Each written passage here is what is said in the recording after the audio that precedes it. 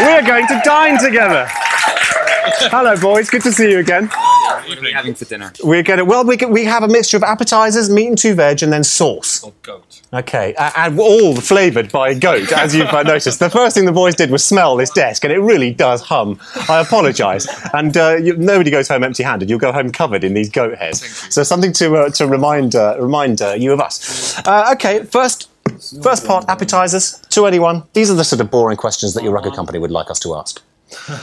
Tour. Don't ask him then. Okay. No, we've got to ask him. You know, your tour, because you're touring with Ultrasound. That is a bill from heaven, isn't it? Yeah, it's kind of like it's fat freak show, thin freak show, but it is a kind of a freak show thing. And yeah, that starts on Thursday, the 8th, and the album's out on the 12th. And are you going to go to Ireland with that? Is that not yet? No. That's just like a UK thing. That's yeah, just a next UK year. Thing. Yeah. Okay. Ireland next year. So many people from Ireland watching the show. If you want to blame anybody, blame our agent. He's Irish. Oh, right. Okay. All right, then. Moving on. Here we go. To meat and 2 veg. Oh, funnily enough, Dublin. There is so much love. Dublin. There's a load of love for us in Dublin. And that's where you recorded your first album, right? That's correct, yeah. Is there a lot of love for Dublin from you? There was a lot of Guinness drunk of course. in Dublin, but we did 12-hour days, 7 days a week, so kind of thing. We were trying to get it all done in about 3 weeks, so we didn't do very much hanging out. They love to go out. Did you not go out? You were just working the whole time? Yeah, we noticed that in Temple Bar, every door were either filled with people snogging, pissing, or puking. That's it. They all wanted to snog me and puke on me, actually, when I was there. Can you blame them? It was incredible. All right, then. Okay, here we go to the sauce. Oh, I love this one. Diamonds are forever, boys. Viagra. Okay, we've got to talk about it, because everybody else does. Have you taken it yet? No. Do you want it? Well, it's kind of expensive, really. And somebody I know took one, had an erection for about 16 hours, and I don't know if really kind of... That's if it's very practical. Really.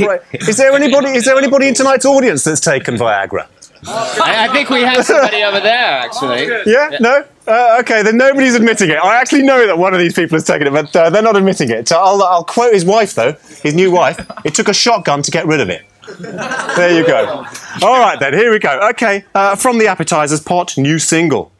Rhythm Digital mix on there. I haven't heard that yet. It's very, very good. It's kind of the best remix that's ever been kind of done of our stuff, and it's just very cheeky and chirpy and sort of Ibiza-like. Yeah. How did it come about? Because Steve, I know you're a big hip hop fan. Is that how Did you go? Oh, I want Rhythm Digital to. I didn't know anything about it. It just turned up. Oh, fair enough. All right, then I was just trying to, okay. Right, Steve knew nothing about it. I met Jack at V97, and he just seemed like a nice bloke, really. That was all. He'd never actually heard anything, but by the time that he did it, he's put a lot of work into it. It's good. It's like the most original one we have yet. It's really good. It's superb. A thing on its own, really. He's taking it somewhere else. Cool, good beats, because obviously you are the beat master of Placebo. It feels really awesome. Yeah, it's coming, the 80s coming back, definitely. You can really tell he grew up in the 80s. He's into his breakdance and electro-pop and stuff. Oh, well, we're big fans of freestylers. We like a bit of breakdancing on this show. It never went away. All right, then. Meat and 2 veg. What's going to come out of the pot? Festivals. You did Glastonbury. Everybody in the music business says festivals are dead. I don't reckon so. I mean, you did Glastonbury. What do you reckon? One this year, actually. People are getting a bit freaked out because, they sold 4,000 tickets for the Lighthouse Family, and people who buy Lighthouse Family records don't go to a muddy field, and watch and watch bands, basically. I don't think so. I mean, Glastonbury was particularly muddy again this year, but it was kind of fun. It was the only one that we did. Really. We went to V98 in Reading. Reading rocked. It was great. Your presence was missed. Well, we were in America. Last question, we were in New Eddie, York. last question. So. Thinking about you.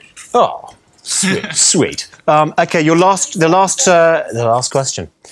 Actually, it says a friend with weed here, but I'm going to steer clear of that one. It's because we're pressed for time. Your video choice.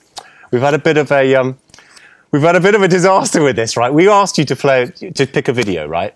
And you picked first. You picked Come to Daddy. Come to Daddy by the Aphex Twin. Yeah, you're too scared to play it. Well, we're not too. We love to play it. It's by Chris Cunningham. It is our favourite video, but it's illegal for us to play it. Okay, guilty as charged.